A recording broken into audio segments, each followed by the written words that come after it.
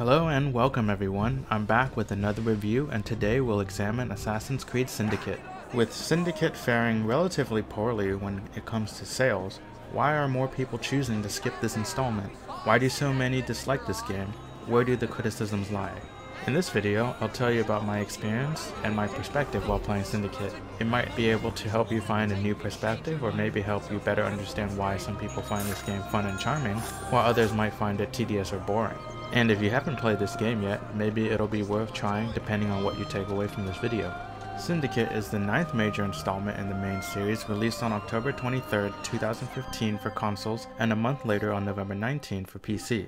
It takes place in 1868 Victorian London, and you'll play as either Jacob or Evie Fry depending on the current mission. In the open world, however, you'll be able to freely switch between the two.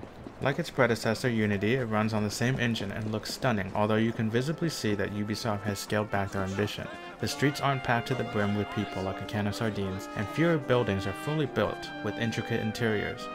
But who can blame them? We can blame them, and I do blame them. Ironically, Unity divided the fan base of the community with its messy launch, and has only now started to win the hearts of the fans years later. But why is this not the case for Syndicate? And after the disastrous launch of Unity, Ubisoft seemed determined to not make that same mistake. One might think this was a good thing, right? But what did the fans get out of it? We got Syndicate, a cut-down version of Unity, less bugs, yes, but perhaps less of other things too. It's probably for this reason Unity is looked upon more favorably than Syndicate. Syndicate had a tough task if it was to top Unity, and it falls short, with you determining the severity. 19th century London, however, is a spectacular sight. The smog-filled air will practically give you lung cancer as you live vicariously through Evie or Jacob Fry. That is to say, it looks rather extraordinary. You'll see the iconic smokestacks that were also present in films such as Mary Poppins. Respiratory illnesses and poor labor conditions have never looked better. There aren't many games that let you explore any city, place, or region in this manner, and it's for that reason alone all Assassin's Creeds are held in a special place in my heart, whether they are good or bad. London in Syndicate is well built, and the dynamic weather adds life to the city as you'll be able to experience it in more than one way. There are plenty of historical cameos in this game, perhaps more than any other Assassin's Creed in recent memory. After all, the Industrial Revolution must have been quite a time to be alive, revolutionary in just about every department, not just industry, as the world is ushered into the modern age. The eccentric historical figures make grand entrances, and that was a bit of fun, but their respective side quests are hit or miss. Luckily for you, the side missions are just that, on the side, and not required to progress the main story. I will have the spaghetti with a side salad. Okay. If the salad is on top, I send it back. Thankfully, Ubisoft wasn't shoving time-saving microtransactions into your face just yet, but just you wait. There are plenty of things to do in the city. The game has plenty of collectibles and side missions allowing you to explore every nook and cranny London has to offer. Not all side missions are noteworthy, but you do have the option to hijack trains, race carriages, and participate in an underground fight club to test your mettle. The collectibles in the game are scattered throughout the city and are near addicting sometimes, enough for me to go out of my way to hunt them down. These will help you obtain enough materials to upgrade your gear. However, the weapons and armor upgrading system in this game has been stripped down, making it feel kind of bare, making the payoff for hunting down the materials somewhat of a letdown because you have very few choices for weapons as well as outfits. Like in Unity, you'll have access to a hideout which can provide passive income which you can then use to buy new weapons and cosmetics. There are a few cosmetic options, and while less than what you would get in Unity, they'll still provide you with a few options you may like, but of course I would have liked to have more options. Traversal through the city was a lot of fun, as there's something mesmerizing about traversing London on foot, in a carriage, over the rooftops and through the air. You have your standard free running or parkour on foot that works smoothly, seamlessly, and for the most part just as well as any other modern Assassin's Creed game. London isn't as tightly packed and therefore isn't as nice a playground for parkour as Paris from Unity, which has reclaimed pole position as one of the best parkour experiences, but still works as well here as the system has undergone years of refinement. Aside from free running, you have the ability to steal carriages and drive them through the city. You'll have the freedom to drive around London with a 1, or if you're feeling particularly brave, a 2 horsepower carriage. Much like your characters, the driving controls are well done, responsive, and gives you complete control of the carriage as you power slide and wreak havoc and destruction throughout the city, and the game rewards you for doing so. This mode of transportation allows you to travel the city in a different way and allows you to experience it in a different way as well. I enjoyed the missions involving carriages. It puts a touch of Grand Theft Auto into the game without it being overbearing. The streets of London are wide, and because of that, you won't always have the option of hopping from rooftop to rooftop. The game remedies this by giving you a rope launcher at some point, and it will make traversal much faster and also very different from any other Assassin's Creed game. I found the rope launcher to be a nice addition and not an immersion breaker or cheating like some did, and it's perhaps why I like this game more than most people. I saw the rope launcher as a tool invented through the natural progression of technology. My experience with the rope launcher was that it allowed me a means of traversal different and unique from simply climbing the walls. Scaling tall buildings faster than ever and crossing busy intersections faster than ever meant this game feels faster, and I rather enjoyed the game pacing. I think this game needed this kind of pacing, otherwise the game would have felt quite shallow as the story is quite light.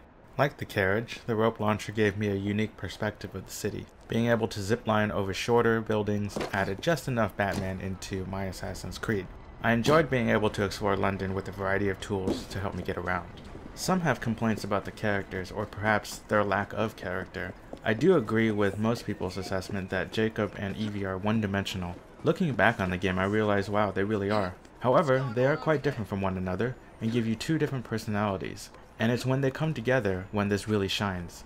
The dialogue is quick, witty, and a lot of fun to listen to. This is easily one of the highlights of the game. The interactions between the twins was something I looked forward to in between missions, as I almost always got a good laugh. The story is surprisingly average, but I found myself playing this Assassin's Creed more for the gameplay and the setting, meaning the story took a back seat. What would have made the story better would be if they had an arc where Jacob's recklessness somehow put Evie in danger, or a chapter where Evie learns that not everything can always go according to plan. It needed a little something extra that can show growth in each character while acknowledging each other's strengths and their own shortcomings. I think this would have added some depth to the story as well as an extra dimension to the characters. My only complaint is that they missed an opportunity since this is one of the few Assassin's Creed games you get to play as two protagonists. Evie and Jacob remain at the end of the game the same way they started, and that's a disappointment. But as it stands, the story itself is rather average and straightforward, but still a lot of fun with the dialogue between the siblings. But to be fair, I feel as if most of the more modern Assassin's Creed stories have been getting weaker, especially in Origins and Odyssey. More emphasis has been put into the worlds and not the narrative. Thus, by comparison, Syndicate was more than serviceable, relatively, but ultimately average. Stealth in Syndicate works well. Assassinations are powerful and therefore stealth plays a major role. You have a wide array of assassination abilities including double takedowns, double air takedowns, ledge and corner takedowns to round things off. There are also plenty of environmental kill options and other weapons at your disposal, such as a pistol or throwing knives. I found combat to be fun. I know some others would disagree, but seeing Jacob beat someone with brass knuckles or seeing Evie wield her cane sword with devastating effect never got old. Combat was fast, flashy, brutal, and yet sometimes elegant. The combat can be quite challenging at times, especially earlier on, and that's great. Taking on too many enemies can be really tough, and taking on a group of enemies that outlevel you is almost a death sentence. Like Unity, the AI is smarter, and it really makes you think about how you want to approach the situation.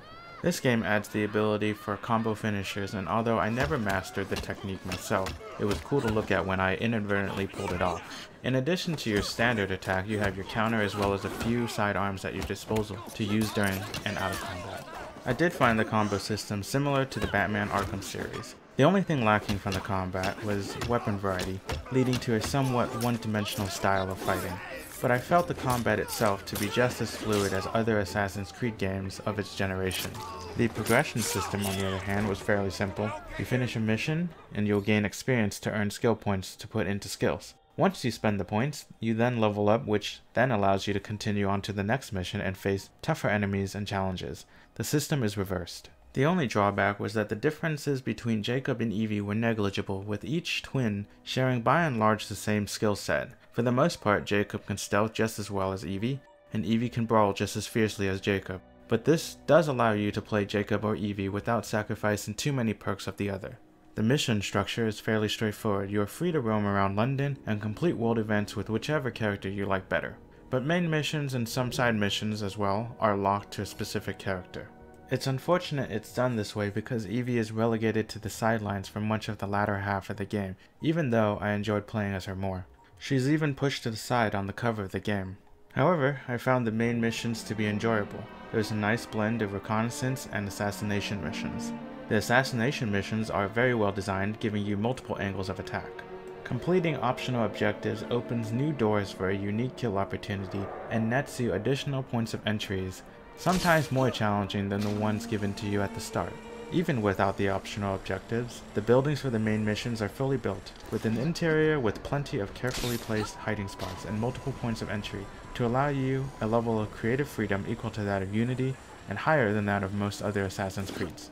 To sum things up, I really enjoyed Assassin's Creed Syndicate. On the surface level, it has a fun cast of characters and an average, but more than serviceable story. The interactions between Jacob and Evie are funny and natural. Combat was fast and action-packed with just enough challenge to keep you on your toes. On a deeper level, 1868 Industrial Revolution London is brilliant, and traversal through the city was a blast. Missions are very well designed and well crafted, giving the player plenty of creative freedom to successfully carry out the mission. The game certainly has its shortcomings in some departments. I would have liked the twins to be developed further, for them to have implemented a more well thought out skill tree, and have a much more robust customization ecosystem. But I didn't let these stop me from enjoying the aspects of the game that were done well. I found the things the game does well outweighed the shortcomings by a fair margin. However, I understand that this will vary from person to person, as each person values different things from an Assassin's Creed game. If you didn't like this game for one reason or another, then your opinions are certainly valid, as you may place greater emphasis on certain aspects of the game that differ from mine. These are just my thoughts and my perspective of the game, and how I was ultimately able to find enjoyment from Syndicate. But if you have yet to play this game, and you're in the market for an open world game with great stealth, fast combat, and a colorful cast of characters, and most importantly, a vibrant and beautiful world that is a pleasure to explore, then this game may be for you. If you've played this game, what was your experience like? If you have any comments, leave them below. Don't forget to subscribe, and you can find me in a few other places. And let me know what I should talk about next. Until next time, see ya.